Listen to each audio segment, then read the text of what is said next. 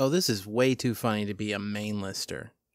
Have you thought about turning it into a joke article? Far too often, that particular criticism is leveled at maybe slightly sillier main list articles. I personally think it's a bit of a problem, and today we're going to talk about it. So let's explain why you're probably wrong about joke SCP articles.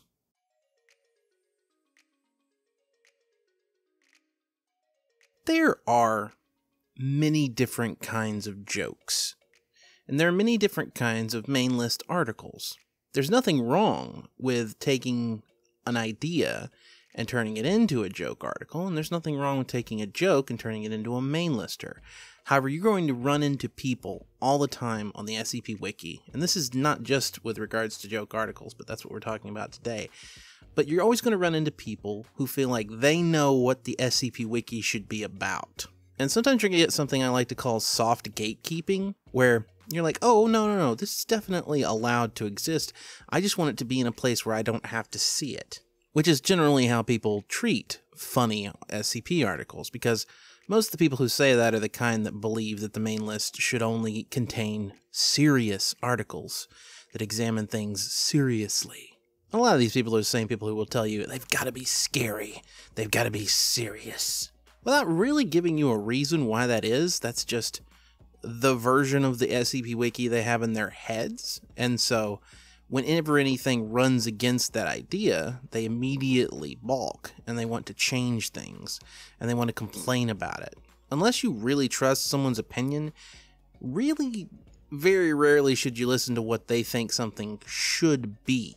And of course, there's the problem of trying to limit the types of articles that can show up on the main list. Taking something and saying that it's too funny for the main list is, to me, mind-boggling, because what you're saying is that something is too good at what it does to be on the main list? Like, the whole point of the SCP Wiki is to have good writing. Comedy is a type of writing. And I say this as someone, well, I'm not going to say that I have a particular amount of experience with this. I do tend to write things that are a little bit funnier than the average SCP article, not because I'm necessarily particularly good at humor, though I think I am, but mainly because it's just my style. It's a little bit less serious. And I've done serious main list articles, but I tend to like them a little bit less than the other stuff I've created. I think my favorite SCP articles are generally, like, one of them is a -J. It's an anaconda who is capable of speech, but can only tell the truth when asked questions, and is capable of reshaping any flat areas of geography that are either described to it or that it sees. And he's asked to explain what he is, and he says he likes big buttes and he cannot lie, which is completely and totally accurate. And I turned that into a -J, but it's treated in a serious way. And in fact, I could probably have done that as a main lister if I just tweaked it a little bit, but I didn't want to. I like the punchline as it was, and so did the rest of the SCP Wiki generally. I think that's rated probably over 300. It's been a while since I've looked. But also, my most popular article, which is over 500, is an article about a bunch of seals that really hate a guy called Carl. And that's it. And it plays up the joke as much as possible. And that is a main lister. So you can do both. There's no problems with that. And yes, in that article's comments, you will find people saying, I don't know, this is a little too funny for the main list. And me personally, I don't know how to respond to that other than to just tell them to shut up, so I don't usually say anything. I do wonder, in a serious way, where people got the idea that funny doesn't belong on the main list. Like, were they going along one day and they were reading SCP articles and they ran into something that made them laugh, and they were like, I can't stand this being here. How dare they ruin my SCP Wiki. This is unacceptable. I don't get that response. To me, it seems like a bit of an overreaction to the problem. Although maybe it spoiled somebody's immersion, because to them the SCP Wiki is only a place for grim, dark stories about people who are very, very terrible people. But that's the problem with anything that's super grim dark in the first place.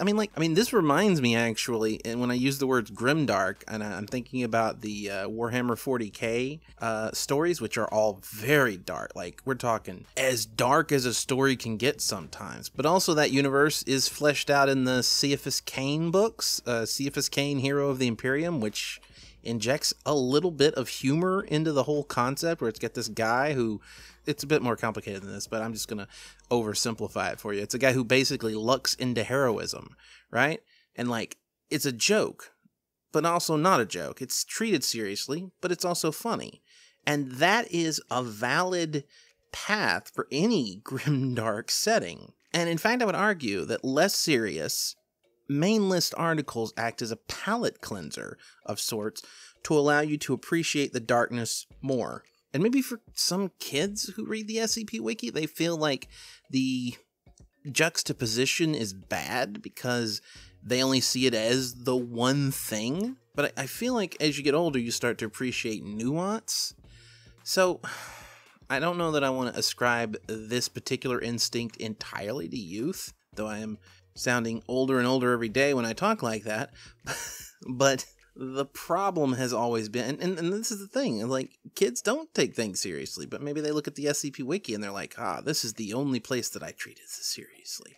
Death, destruction, sadness, I must have more. But like I said, the comedy acts as a palate cleanser for it, and maybe that's why they think it should be separated out. To them, they think that a -J is something you can go to. Yeah, of course, that's why they want it on the wiki, obviously. It has a place, but it needs to be separated from the real content. I personally can't see a world that way. When I write, be it a tale or an SCP, there's always an undercurrent of, jokiness to it, to me anyway, because you're dealing with infinities and anomalies and a little bit of everything that's terrible in the world. You can't live like that forever. The characters involved can't live like that forever. There's got to be something to lift things up, or else most of these people wouldn't still be around. And sure, there is a dividing line. Like, you can't have an SCP on the... Well, you could have an SCP on the main list, depending on how you justify it. But if you don't justify it properly, you can't have an SCP on the main list about, a talking pink bunny that works for the Foundation, unless you justify it properly.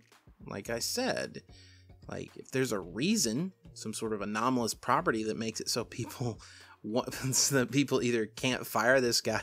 That would be an interesting idea, actually. A pink bunny who works for the Foundation, whose only anomaly is that he can't be fired. And somehow he applied and got a job, and now they have to keep him employed. Although you could still keep him contained that way.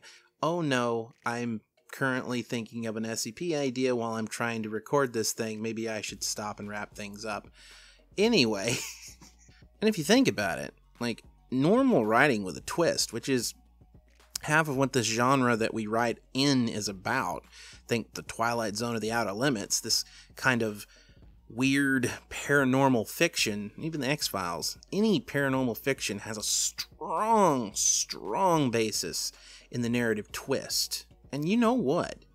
Most people don't seem to get this, but there's very little difference between a narrative twist and a joke. Both of them set up expectations, and both of them subvert those expectations by the end, at least with a normally structured joke. I mean, not all jokes are the same. Comedy is very subjective, but there's a one-to-one with the basic joke setup, two bacteria walk into a bar. The bartender says, "We don't serve bacteria here," and the bacteria say, "Well, what do you mean? We work here. We're staff." The joke is, obviously, and I'm going to explain it, which makes it not funny, but the joke is obviously that staff is a type of bacteria, and also a word you could use to describe people that work at a place. That final line subverts the expectations of the listener in a way that gives them an incongruency and makes them laugh. That incongruency is important because it recontextualizes the entirety of everything that comes before it. But the same can be said of a narrative twist. When we watch The Sixth Sense and we find out, spoiler alert, at the end, Bruce Willis was dead all along, it recontextualizes the entirety of the story. It is a long joke, except it's treated entirely seriously. So this is the important thing, especially for people who eventually want to write for the SCP Wiki.